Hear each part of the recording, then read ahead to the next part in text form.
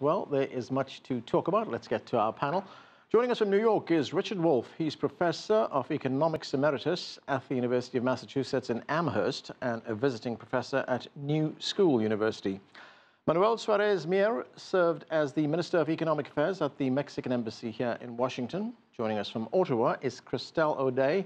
She's Associate Director of the Conference Board at Canada's Global Commerce Centre. And also with us is CGTN's Global Economics Analyst, Saruhan Hatipoglu. Thank you to all of you for joining us. Saruhan, let me start with you. Let's talk about these tariffs that have been imposed on solar panels and certain washing machines. It will affect China and South Korea mainly because that's where they're manufactured. Question is, why these countries, why these specific goods, and why now?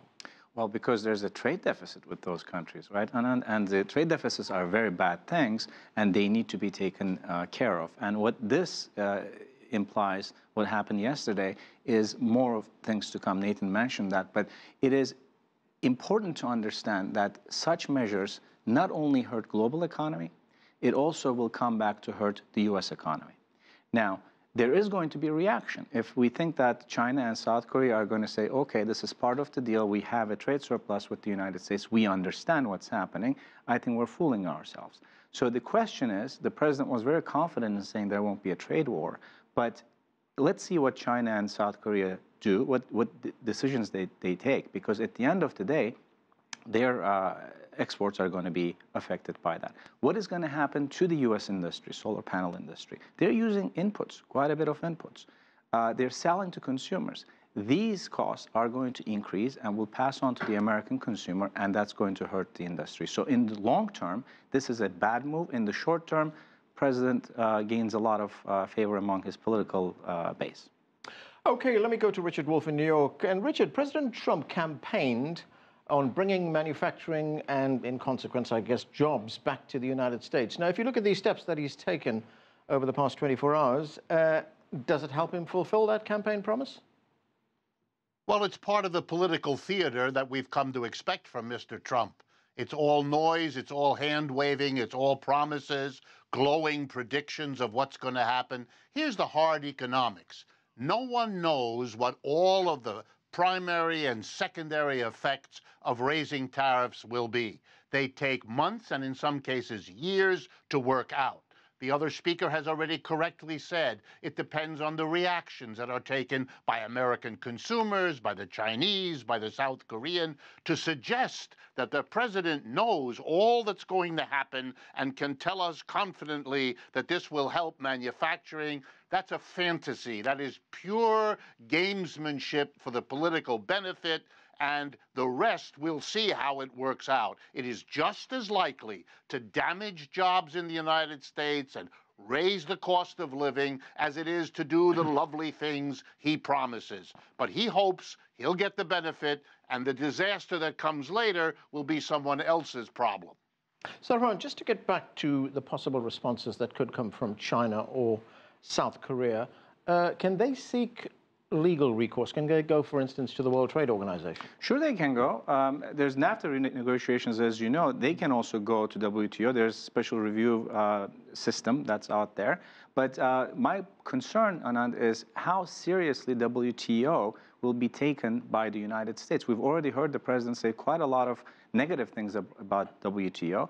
And also, when a case is filed in WTO, it takes a long time, very long time for that case to be resolved. So it will go to WTO. I'm pretty sure it will. And the fact that it goes there is a sign that China or South Korea or the country X is not going to take this kind of a tariff increase, which is against free trade. It will go there, but I don't know about the resolution, how long it will take.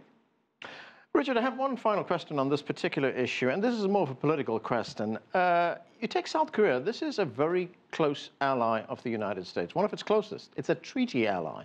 What kind of message does the president's action send to an ally like this?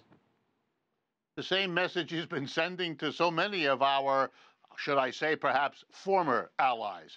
that he is busy building his political future, supporting his political base. And the chips may fall wherever they fall. Again, he's not worried about that. His job is to survive being an extremely unpopular president in this country for the majority of people, to shore up his base. He's going to do these things and hope that the negative consequences will take a long time, will be able, maybe if he's clever, to blame somebody else for it. But you're going to see an increasing problem for more and more allies and former allies as they cope with the self-serving politics that are the governing ideology at this point, more even than they've been in the past.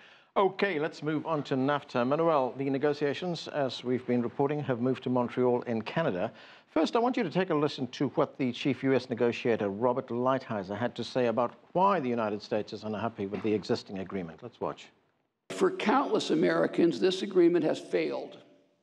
We cannot ignore the huge trade deficits, the lost manufacturing jobs, the businesses that have closed or moved because of incentives, intended or not, in the current agreement.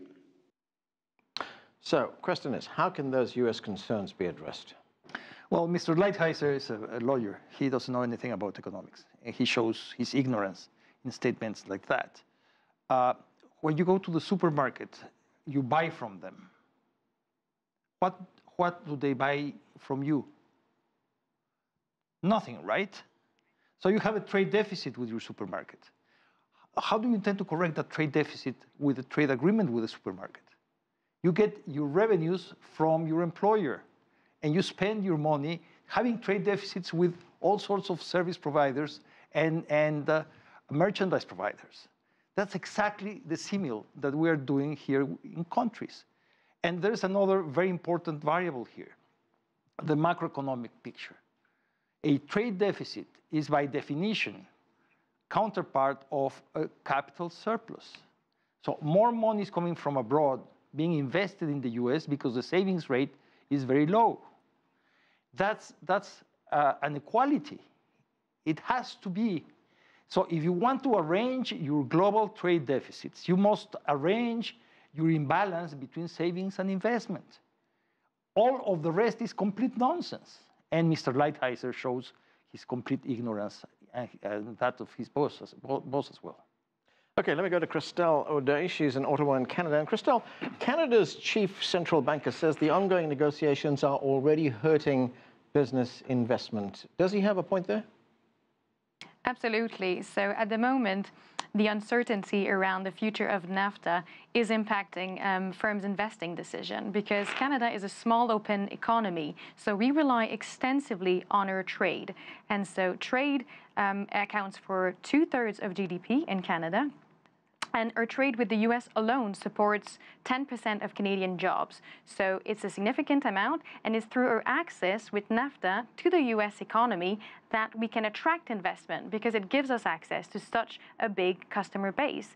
So with NAFTA, with the future of NAFTA being now uncertain, firms, if given the choice of investing in Canada or the United States, well, right now, it's very likely that they will opt for the United States. Right, and Kristelle, we've got to the 6th round right now, and we've also heard these periodic threats from President Trump to pull out of the deal. I mean, how deep is the concern in Canada that the president could blow up this deal, which is, what, 24 years? The Canadian government right now is really taking seriously the possibility that NAFTA could be terminated. However, they are still keen on for a successful outcome out of the negotiation. So there's the NAFTA as it is right now stands to be modernized. There are great ways to modernize it. For example, it could include a chapter on digital trade, which is a front where the negotiators have made progress on. And also, we at the conference board believe that after 24 years, it needs to be adapted to also incorporate opening in terms of cross-border mobility, because NAFTA has been kind of the victim of its own success over the past 24 years. There are so many business people that cross the border between Canada and the United States to carry business that a lot of new of new professionals have now emerged over the past 24 years, and these professionals should be included in the North American Free Trade Agreement in the revised NAFTA. So, so there are great prospects to modernize it. However, at the moment, the focus of the renegotiation has been on other aspects that you've mentioned already. And just to build on Kristelle's point, Canada is doing a great job. Pretty much what Mexico did in 1992-93 in sending politicians here to sell NAFTA, they're doing it, and some Canadian politicians call it an Hug an American campaign. They have been doing it since President Trump has been elected into office, 300 meetings with cabinet ministers, with state governors, and they are just selling the idea of NAFTA. They've been doing that for a long time, and they've done a good job so far.